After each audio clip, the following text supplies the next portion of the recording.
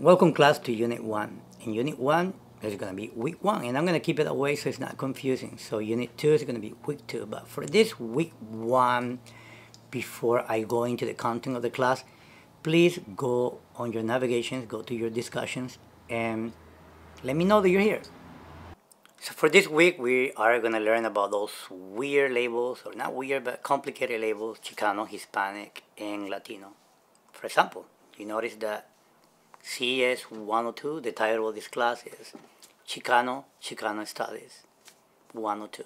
And why do we have the word Chicano and not Hispanic or Latino? And recently I know UCSD changed the Latino to Latinx, and we have all those neutral genders words that you are going to learn about at the end of this week. Right, the second part of Week 1 deals with America moving into the West.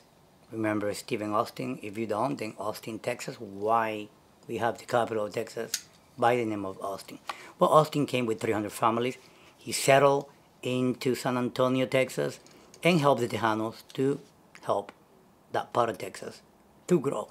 But we know that the Tejanos and the Americans did not get along, not only because they were different ethnically, but also religion became a big thing.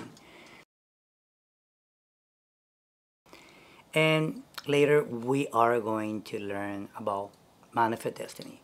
That idea of manifest destiny, the Americans have the right to spread out democracy based on the Monroe Doctrine too. And with this, there's actually a really cool audio podcast that I want you to listen to it.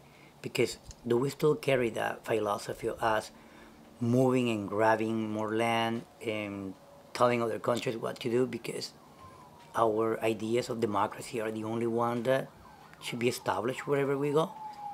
So it's something that I want you to do on your discussions and comment so you can get credit. Remember, attendance, not only attendance but participation points is how you go on your discussions and comment on those little assignments that I'm gonna have throughout that week.